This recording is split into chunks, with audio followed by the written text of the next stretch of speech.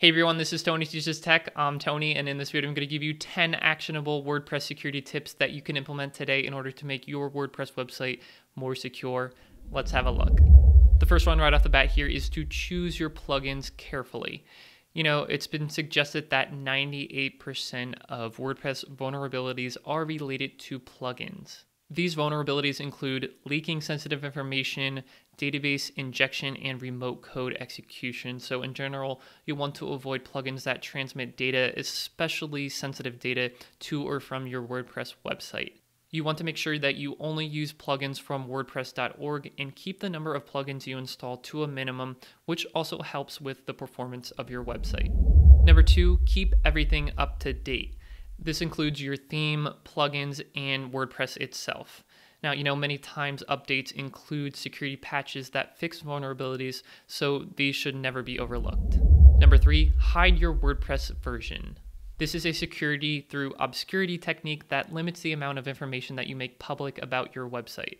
You can hide your WordPress version by adding this code snippet to your functions.php file, or you can use Perf Matters, one of my favorite plugins, to hide your WordPress version with the click of a button. Number 4, hide the login URL. Another similar security through obscurity technique is to hide your login URL. By default, anybody can access your login screen by going to your domain name /WordPressAdmin/admin/login or /wp-login.php. I have an entire video on this topic that also uses the Perf Matters plugin to disable this WordPress login screen with just the click of a button. Number 5, change the default admin username. If your WordPress username is admin, that's a security risk. The first guess of any hacker will be admin, so this is something you'll want to change. Unfortunately, WordPress does not allow you to change a username, but you can get around this by creating a new user with administrator privileges and then subsequently deleting the original admin user. If you're comfortable with executing MySQL commands, you can also rename the admin user with this code snippet. Number 6, choose a strong password. I know, you hear it all the time, but if you're using one of these common passwords, it's just a matter of time before your website gets hacked. A strong password of at least 16 random characters that include letters, numbers, and symbols will prevent your website from falling victim to a brute force attack. And keep in mind, in addition to your WordPress administrator password, you'll want your FTP, database, and server passwords to be just as secure. Number 7, limit the number of login attempts. On that note, it's also a good idea to limit the number of login attempts for your WordPress website.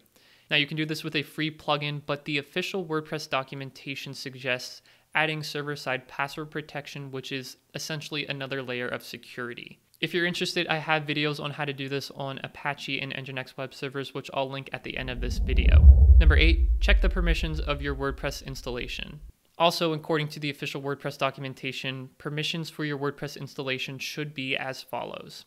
Your wp-config.php file should have a permission of 440, all other files should have a permission of 644, and all directories should have a permission of 755. If you have SSH access to your server, you can apply these permissions with the following 3 commands, and some FTP clients even allow you to change these permissions as well without going on the command line. Number 9, disable theme editing.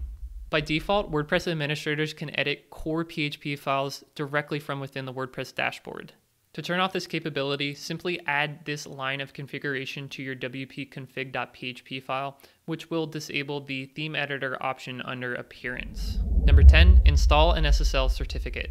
Not only will an SSL certificate provide an encrypted connection between your server and your visitors, but it will also give your website a boost in organic search results. As promised, here are the videos that will help you implement some of these security features.